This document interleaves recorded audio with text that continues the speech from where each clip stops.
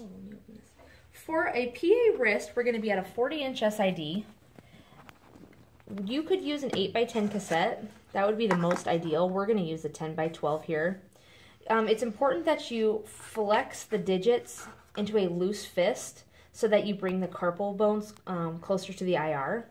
We're going to be centered to the mid-carpal area, so just about here. You should have light up to about the knuckles.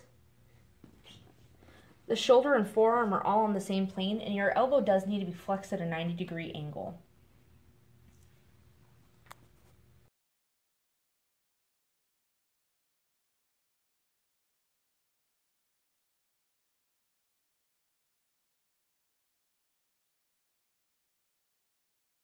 Oblique wrist, you're going to rotate the wrist 45 degrees. If you want to keep their fist loosely tightened, that's okay. It doesn't really matter if their fist is out or not. You want to be at 45 degrees. This is over-rotated, this is under-rotated. So you're going to be about here.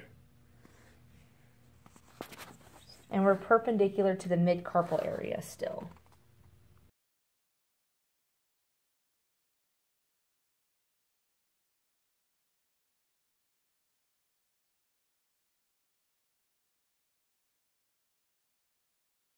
Wrist, you're going to have them put the ulnar surface of their arm against the IR, and you kind of want them to karate chop the board. It's the best way. I'm going to have you come forward just a little bit.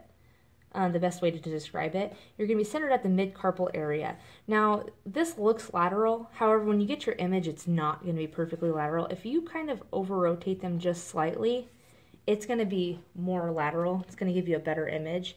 And you can column me in quite a bit on the lateral. Just leave enough light for your marker there. And again, shoulder, forearm are on the same plane.